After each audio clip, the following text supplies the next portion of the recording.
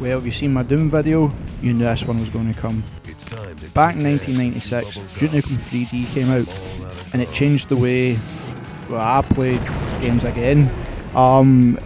It's one of the ones where you never tell your parents exactly what is in the game. As far as they're concerned, it's just another shooter.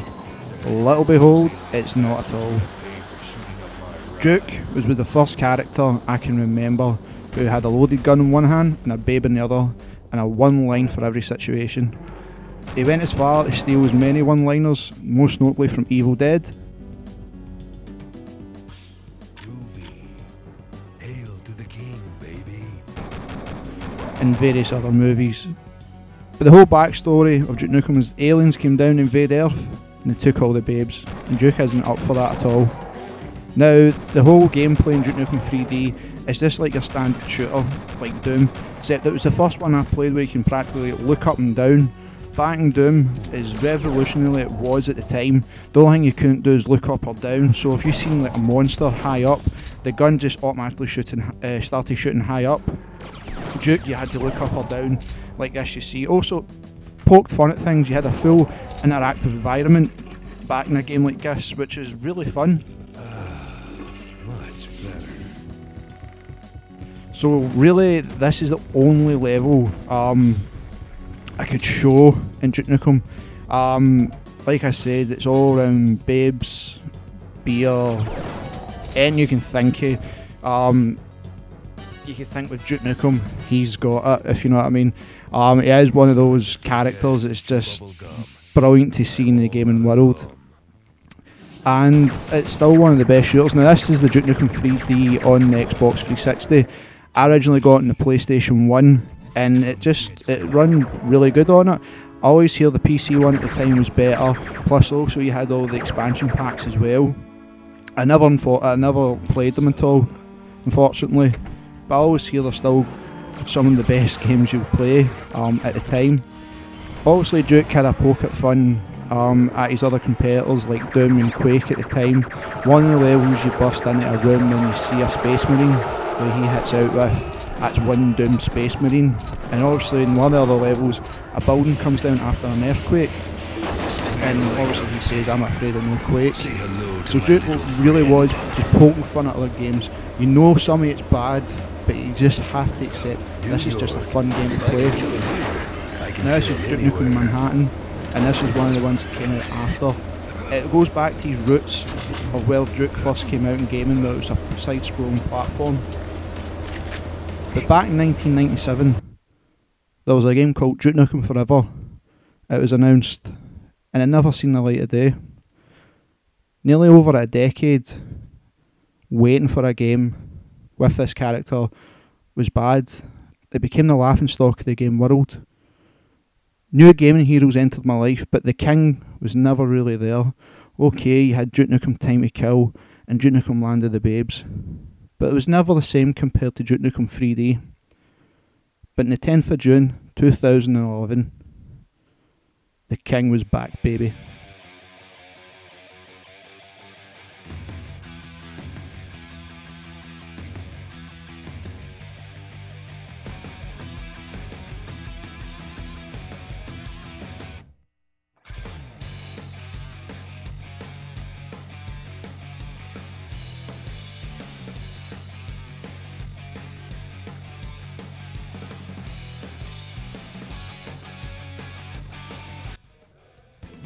Touch it, don't you? Finally, Duke Nukem Forever seen the light of day. After 12 years of waiting, I finally got my hands on the game. And boy oh boy, what can I say? It's a game that's still stuck in the 90s. Now, a lot of people slag this game off. When you think of games today, everybody's looking at like the best of things. Me, on the other hand, I couldn't wait for this game to come out.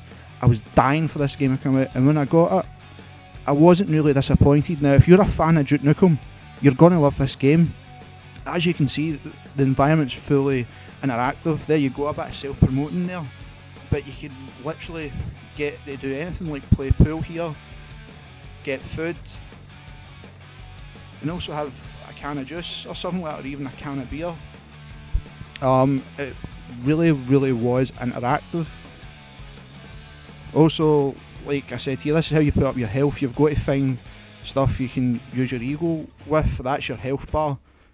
I'll talk a wee bit more later on about that, because there's a couple of things obviously I don't like in the game.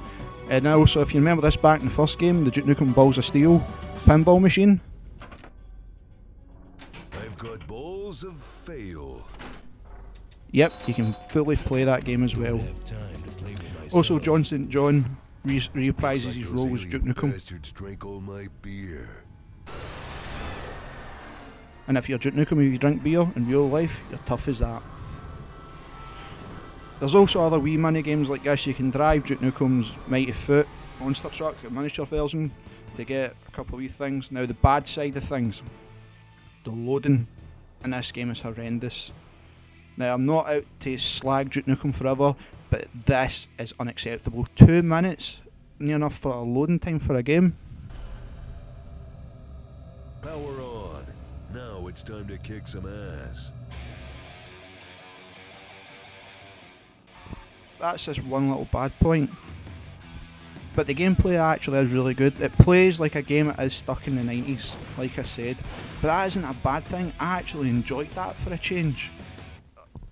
You do get to zoom the gun down, but think it like Fallout 3 where you just go to the edge of the barrel. It's not like proper Call of Duty stuff like that. And the way this game goes, obviously it's set 12 years after Duke Nukem 3D. The aliens are back and they've took Duke swimming. You alien motherfuckers are gonna pay for this. So obviously he goes on a mission to save all Earth's women and take out the alien scum one last time. Now, the way the gameplay goes, it just plays like your normal shooter. With the health bar and the guns, the one thing I didn't like, I really did wish they stuck the game. If it is going to feel like a 90s game, just keep it in the 90s. Let Duke carry all sorts of guns and find health packs. Instead, it's regenerating ego bar. You can only carry 2 weapons at a time, which it pokes fun, like I said, at the competition. I mean, he always gets a dig in about a certain game, like here. Duke, we've got your green power armor over here and ready to go. Power armor is for pussies. Well, okay. You want a gun instead?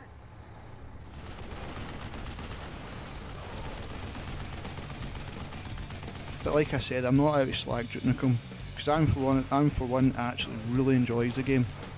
I do think for a game that has been stuck in development hell and it's took all this time to come out, yeah, there's wee points you go, I wish they could have done that better. Wee small things, but really I'm just happy the game came out, and I'm so happy it came out the way I wanted it to come out. Just remembering playing the game back all the years ago. Also, the best thing about it, like I said, Duke Nukem's catchphrases. Obviously when you kill one of the aliens, it always hits you a wee catchphrase just to let you know who's boss. Oh, looks like Lady Luck just gave you the finger. Also the music, that's one of the most recognisable tracks in gaming history. Go on YouTube, everybody has made a copy of Duke Nukem's track. Megadeth even went as far as putting one of their albums.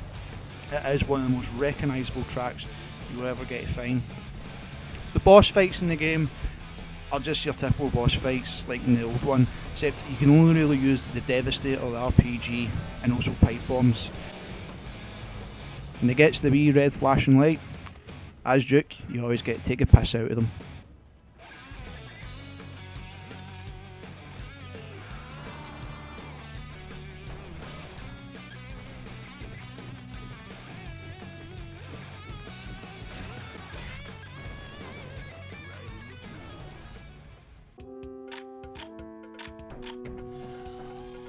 It's down to you and me, you one-eyed freak.